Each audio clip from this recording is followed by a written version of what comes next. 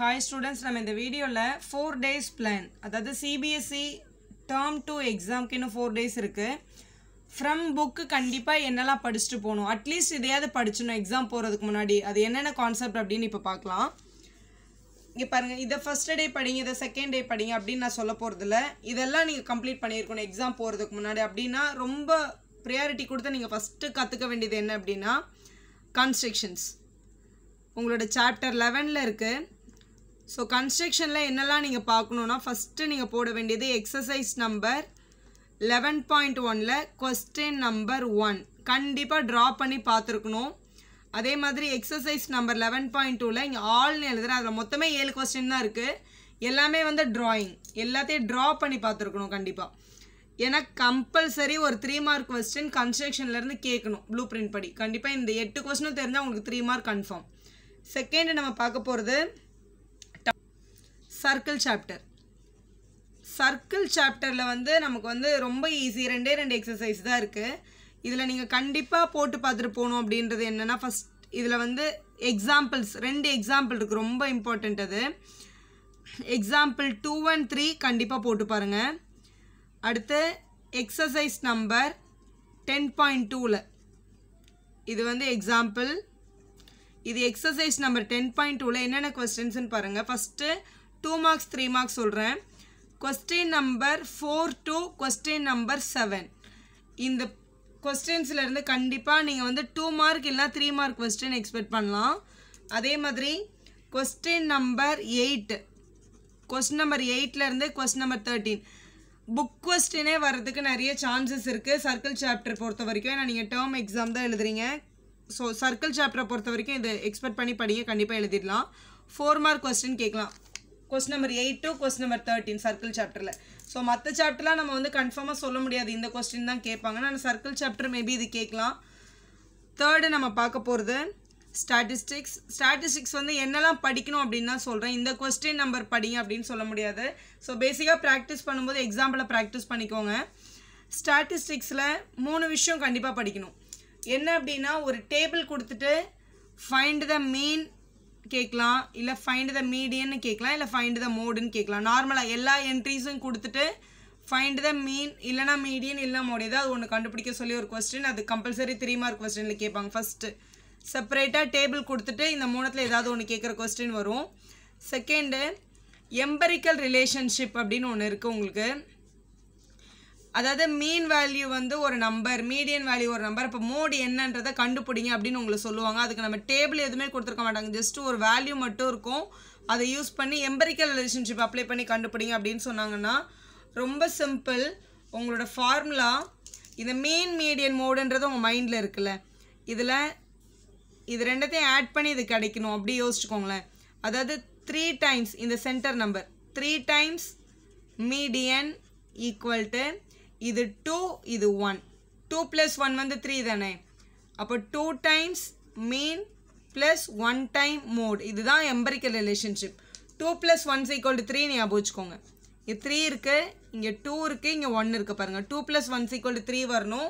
நடுவுல இருக்க நம்பர் தான் இங்க ஸ்டார்ட் பண்ணும். 3 times median equal to 2 times mean plus 1 time mode. இதை எழுதி டைரக்டா அப்ளை பண்ணிட்டாலே உங்களுக்கு ஆன்சர் கிடைச்சிரும். Compulsory 2 mark question. Next third missing frequency.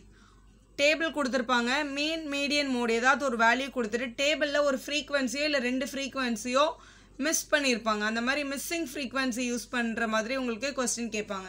அந்த மாதிரி அந்த ஓகே வந்து இப்போ உங்களுக்கு டிலிஷனில் போயிருக்கு. ஆனால் மோர் தென் லெஸ் தென் யூஸ் பண்ணுற மாதிரி வெறும் டேபிள் மட்டும் ஃபார்ம் பண்ண சொல்லலாம். மோர் தென் டைப்பில் ஒரு டேபிள் போடுங்க, லெஸ் தென் டைப்பில் அந்த டேபிளை கன்வெர்ட் பண்ணுங்கன்ற அந்த வெறும் கன்வர்ஷன் டேபிள் மட்டும் கேட்கலாம் 2 மார்க் கொஸ்டினில். ஸோ ஸ்டாட்டிஸ்டிக்ஸில் நீங்கள் பார்க்க வேண்டியது இவ்வளோ தான். நெக்ஸ்ட்டு முக்கியமான ஒரு chapter trigonometry, application of trigonometry. Application of trigonometry ரொம்ப சிம்பிள். கான்செப்ட் தான் நீங்கள் நல்லா கற்றுக்கணும். ஒரே ஒரு எக்ஸசைஸ் தான் இருக்குது புக்கில். எக்ஸசைஸ் நம்பர் 9.1 எல்லா கொஸ்டினுமே 1 டைம் ப்ராக்டிஸ் பண்ணிடுங்க. ரொம்ப குட்டி குட்டி சம்ஸை திருப்பி போட வேணாம். ஜஸ்ட் அந்த ஸ்பீடு வர்றது, காம்ப்ளிமெண்ட்ரி ஆங்கிள்ஸ் வர்றது, கொஞ்சம் டிஃப்ரெண்ட்டான சம்ஸ் மட்டும் திருப்பி ஒரு தடவை கண்டிப்பாக போட்டு பார்த்துடணும். இதில் இருக்க எக்ஸசைஸ் மட்டும் இல்லாமல் எக்ஸாம்பிள் சம்ஸ் வந்து டோட்டலாக 7 questions தான் இருக்குது. ஸோ இது கம்ப்ளீட்டாக இதை போட்டு பார்த்துருங்க. ட்ரிக்னாமெட்ரி பொறுத்த வரைக்கும் கொஞ்சம் டிஃபிகல்ட்டாக கேட்கணுன்னா எக்ஸாம்பிளர் அப்படின்னு ஒரு புக் இருக்குது.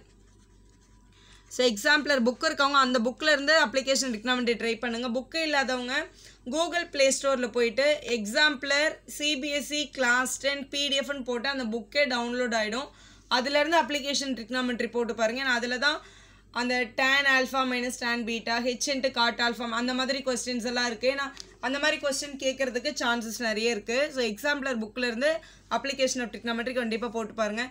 இல்லை மேம் என்கிட்ட ஆடி ஷர்மா இருக்குது, ஆஸ்வெல் இருக்குது, அப்படி இருந்தாலும் ஓகே தான், அரிஹன் இருக்குன்னா அந்த புக்கில் என்ன டிஃப்ரெண்ட்டான சம்ஸ் கொடுத்துருக்காங்களோ அதை வந்து கண்டிப்பாக ட்ரை பண்ணி பார்த்துக்கோங்க. நெக்ஸ்ட்டு நம்ம பார்க்க போகிறது மெஷர்மெண்ட் அண்ட் கன்வர்ஷன்.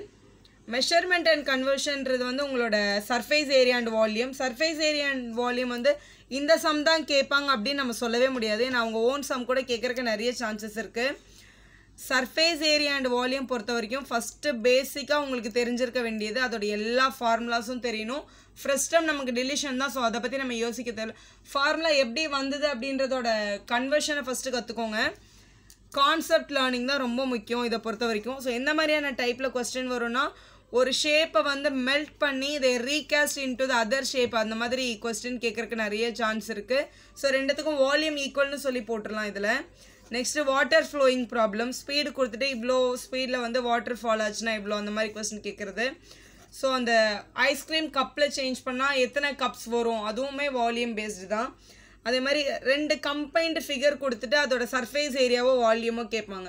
ஒரு கோன் வந்து ஒரு கியூப் மேலே வந்து அட்டாச் ஆகிருக்கு, இல்லைனா ஒரு சிலிண்டரோட 2 சைட்லேயும் ஹெமிஸ்பியர் அட்டாச் ஆகிருக்கு, இல்லை ஒரு கோனோட 2 ஸ்பியரில் 2 கோன் அட்டாச், அந்த மாதிரி அட்டாச்சு ஃபிகர் கொடுத்துட்டு அதுக்கு சர்ஃபேஸ் ஏரியா கண்டுபிடிக்க சொல்லலாம். இல்லைனா ஒரு ஷேப்லேருந்து ஒரு ஷேப்பை ஸ்கூப் அப் பண்ணி வெளியே எடுத்துட்டாங்கன்னா ரிமைனிங் இருக்கிற சாலிடுக்கு சர்ஃபேஸ் ஏரியா என்ன அந்த மாதிரி கொஸ்டின் கேட்கலாம். ஸோ இதுதான் அதோட கான்செப்ட். இதை தவிர அதில் வேறு எதுவுமே கிடையாது. எல்லாத்துக்கும் பேஸ்மெண்ட் ஃபார்முலா மட்டும் தான். ஃபார்முலா மட்டும் எங்கே அப்ளை பண்ணணும் அப்படின்னு தெரிஞ்சிருந்துன்னா கண்டிப்பாக இதில் எந்த சம் வந்தாலும் நீங்கள் அட்டன் பண்ணிடலாம். ஸோ கம்பைன்டு ஃபிகர் கொடுத்துட்டு சர்ஃபேஸ் ஏரியா இல்லைனா வால்யூம் கண்டுபிடிக்கிற மாதிரி கொஸ்டின். இதில் முக்கியமாக ஞாபகம் வச்சுக்க வேண்டிய ஒன்று என்னென்னா அரித்மெட்டிக் ப்ராக்ரெஷனில் ஒரு சீரீஸ் கொடுத்துட்டு அதோட சம் கேட்கலாம். SN formula application. how many 3-digit terms are divisible by 7, divisible by 5 அந்த மாதிரி how many terms அப்படின்னு கேட்குறது. நம்பர் ஆஃப் டேர்ம்ஸ் கண்டுபிடிக்கிற சொல்கிற question. From the last 20th term என்ன 40th term என்ன அப்படின்னு கண்டுபிடிக்க சொல்கிறது. ஏன்னா டிஃப்ரென்ஸை வந்து நம்ம வந்து ஆப்போசிட் சைனில் மாற்றி பண்ணணும். ஏன்னா அதில் நிறைய பேர் மிஸ்டேக் பண்ணலாம். இல்லைனா அந்த கொஸ்டின் எடுக்கிறதுக்கு நிறைய சான்சஸ் இருக்குது. From which term negative numbers will start அப்படின்னு கேட்கலாம். ஒரு டிக்ரீசிங் ஆர்டரில் ஒரு ஏபியை கொடுத்துட்டு எந்த நம்பருக்கு அப்புறம் நெகட்டிவ் நம்பர் ஸ்டார்ட் ஆகும் அப்படின்னு கேட்குறது. ஸோ அது எல்லாமே உங்களோட புக்கு எக்ஸாம்பிளே இருக்குது. அதை ஒரு தடவை ஜஸ்ட்டு கோத்ரூ பண்ணிங்கனாலே ஆன்சர் பண்ணிடலாம். ஸோ இது கூட சேர்த்து குட்டி குட்டி அந்த பிக் ஸ்டேட்மெண்ட் சம்ஸ் எல்லாமே போயிடுச்சு. ரொம்ப சிம்பிளான ஸ்டேட்மெண்ட் சம்ஸ் ஃபஸ்ட் எக்ஸசைஸில் இருக்கிற சம்ஸ் வந்து உங்களுக்கு கேட்குறக்கு நிறைய சான்சஸ் இருக்குது. ஸோ ஏஎன் வந்து in terms of எஸ்என்ல Sn minus Sn minus 1 அப்படின்னு ஒரு ஃபார்முலா இருக்குது. இது வந்து நிறைய இடத்துல நம்ம யூஸ் பண்ணுறதில்ல. ஆனால் இதை யூஸ் பண்ணுற மாதிரி கொஸ்டின் நம்ம வந்து எக்ஸ்பெக்ட் பண்ணலாம். ஸோ ஏபியில் வந்து ப்ளஸ் நீங்கள் நிறைய சாம்பிள் கொஸ்டின் பேப்பர்லேருந்து சால்வ் பண்ணி பாருங்கள். ஏன்னா அதுலேருந்து நிறைய கொஸ்டின்ஸ் கேட்க முடியும். கடைசியாக வந்து குவாட்ரட்டிக் ஈக்குவேஷன். குவாட்ரட்டிக் ஈக்குவேஷனில் நேச்சர் ஆஃப் த ரூட்ஸ்ன்ட்டு நமக்கு ஒரு சின்ன பேசிக் இருக்குது. அது அன்டிஸ்கிரிமினன்ட் வேல்யூ வந்து greater than 0 இருந்தால் roots are real and unequal, equal to 0னா roots are real and equal அப்படின்னு நம்ம படிச்சிருக்கோம்ல. அதை பேஸ் பண்ணி கண்டிப்பாக கொஸ்டின் கேட்பாங்க. 3 மார்க்கில் கூட கேட்கலாம். If the roots R equal then show that அப்படின்னு சொல்லி கீழே ஒரு ஃபார்மேட் ஒரு ஸ்டேட்மெண்ட் இருக்கும்னு வச்சுக்கோங்களேன். a squared equal to b into 1 plus m squaredனு காட்டுங்க. என்ன ஃபார்மேட் கொடுத்துருந்தாலும் ரூட்ஸ் ஆர் ஈக்குவல் அப்படின்ற வார்த்தையை நீங்கள் பார்த்தாலே b squared minus 4ac equal to 0ன்னு எடுக்கணும். அதுதான் இந்த நேச்சரில் வரும். நேச்சர் ஆஃப் த ரூட் அதை அப்ளை பண்ணுற மாதிரி குவாட்ரட்டிக் ஈக்குவேஷனை ஃபார்ம் பண்ணுங்கள். If the roots R 5 minus root 3 and 5 plus root 3 form a quadratic equation. ரூட்ஸை கொடுத்துட்டு குவாட்ரட்டிக் ஈக்குவேஷனை ஃபார்ம் பண்ண சொல்லுவாங்க. So X squared minus some of the root X plus product of the root equal to 0ன்னு apply பண்ணுவோம்ல. அதை apply பண்ணுற மாதிரி question வந்து expect பண்ணலாம். Plus 1 by x minus 4 plus 1 by x minus 3 equal to some number கொடுத்துட்டு solve பண்ணுங்கள். அதை நம்ம வந்து ஒரு குவாட்ரட்டிக் ஈக்குவேஷனாக மேக் பண்ணிவிட்டு அதுக்கப்புறம் அதை ஃபேக்டரைஸ் பண்ணணும். டைரெக்டாக ஃபேக்டரைஸ் பண்ண முடியலன்னா குவாட்ரட்டிக் ஃபார்முலாவை யூஸ் பண்ணி அதை ஃபேக்டரைஸ் பண்ணுற மாதிரி இருக்கும். ஸோ இதெல்லாம் கேட்கலாம். வேறு ஏதாவது ஈக்குவேஷன் கொடுத்துட்டு இது ஒரு குவாட்ரட்டிக் ஈக்குவேஷனான்னு செக் பண்ணுங்க அப்படின்னு சொன்னாங்கன்னா 2 பக்கமும் கியூபிக் கொடுத்துருப்பாங்க. ஆனால் நம்ம சால்வ் பண்ணி எல்லாத்தையும் ஒரே சைடு எடுத்துகிட்டு வந்தால் கியூபு கேன்சல் ஆகிட்டு ஸ்கொயர் மட்டுமே பெண்டிங்கில் இருக்கும். ஸோ அது வந்து குவாட்ரட்டிக்னு சொல்ல முடியும். அது மாதிரி 2 மார்க்கில் கேட்க முடியும். ஒரு ஈக்குவேஷன் கொடுத்துட்டு 2 பக்கம் பேலன்ஸ் பண்ணி குவாட்ரட்டிக்காக இல்லையான்னு செக் பண்ணுங்க அப்படின்னு கூட சொல்லலாம். ஸோ குவாட்ரட்டிக் ஈக்குவேஷன் பொறுத்த வரைக்கும் இதுதான் அப்படின்னு சொல்கிறதுக்கு எதுவும் இல்லை. நிறைய சாம்பிள் பேப்பர்லேருந்து குவாட்ரட்டிக் ஈக்குவேஷன் சால்வ் பண்ணி பாருங்கள். அது கண்டிப்பாக ஹெல்ப்ஃபுல்லாக இருக்கும் உங்களோட எக்ஸாமுக்கு. ஸோ இதெல்லாம் தான் நீங்கள் படிக்க வேண்டியது. ஸோ ஃபஸ்ட்டு கன்ஸ்ட்ரக்ஷனில் ஸ்டார்ட் பண்ணுங்கள். இன்னும் 4 days தான் இருக்குது. இப்போ நினச்சா கூட படிக்க ஆரம்பித்தா கண்டிப்பாக நல்ல மார்க் வாங்கிடலாம் எக்ஸாமில். ஏன்னா நீங்கள் டேர்ம் 1 டேர்ம் 2ன்னு எழுதுகிற ஒரே செட் நீங்கள் தான். நெக்ஸ்ட் அகாடமிக் இயர் மறுபடியும் இயர் எண்ட் எக்ஸாம்னு சொல்லியிருக்காங்க. Whole book at a time படித்து தான் பசங்க எழுத போகிறாங்க. நீங்கள் வெரி லக்கி. ரொம்ப கம்மியான போர்ஷன் தான் இருக்குது. ஸோ 2 daysல இது எல்லாத்தையும் நம்மளால் ப்ராக்டிஸ் பண்ண முடியும். உங்கள் கையில் 4 days இருக்குது. அப்படி பார்த்தா நல்லா ரிலாக்ஸ்டாகவே படிக்க முடியும். நல்லா படித்து நல்லா எழுதுங்க. Wish all the best for your exam. Video யூஸ்ஃபுல்லாக இருந்தால் லைக் போடுங்க. உங்கள் ஃப்ரெண்ட்ஸ்க்கும் ஷேர் பண்ணுங்கள். Subscriber channel for more videos.